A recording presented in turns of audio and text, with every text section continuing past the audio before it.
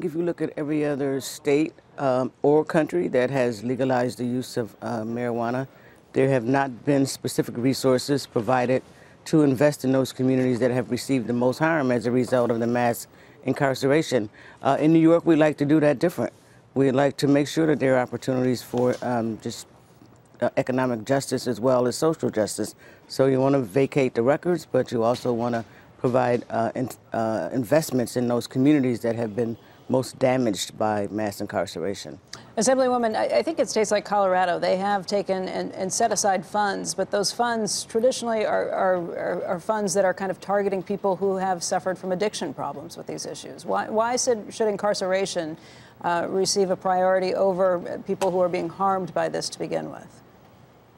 Well, I'm not suggesting to you that New York is not interested in looking at adding resources into drug treatment and drug prevention as well as drug education. We are. But we also, at the same time, have a total body of people whose lives have been disinvested in, whose communities have been disinvested in.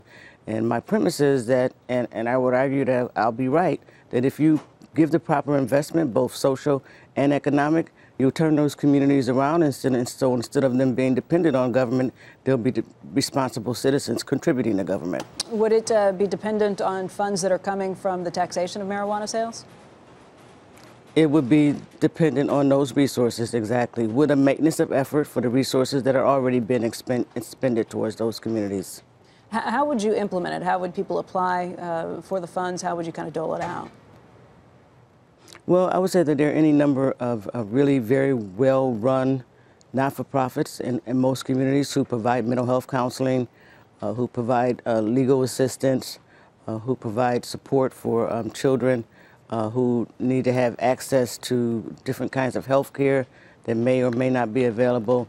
There's municipalities who could invest in the quality of the sidewalks that are in these neighborhoods, so children might be able to, say, ride a bike on the sidewalk instead of in the street.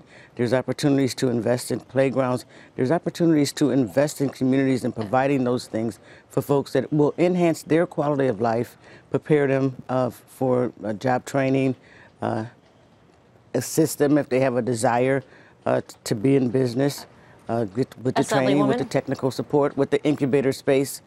So I think you have an opportunity to turn communities around. All of these investments seem honorable. At the same time, how confident are you that taxation of legal marijuana will actually be the pot of gold that you think? I mean, California reported in 2018, which is the first full year of legalization, that tax revenues actually came in at just over a third of what was projected, which had been $1 billion. So they brought in $345 million from the taxation of marijuana. So it was disappointing compared to what the state had actually gone into thinking would be gained.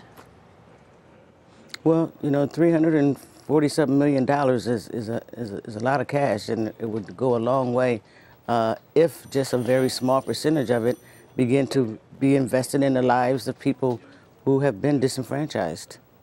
So, I mean, quite honestly, if you look at what the researchers are saying, New York has the largest market of underground use of cannabis, and some estimated at $2 billion. I don't suggest that all of that turns quickly day one into an above-ground economy, but I do think there is a potential to do that, and I think that's the direction we have to work towards.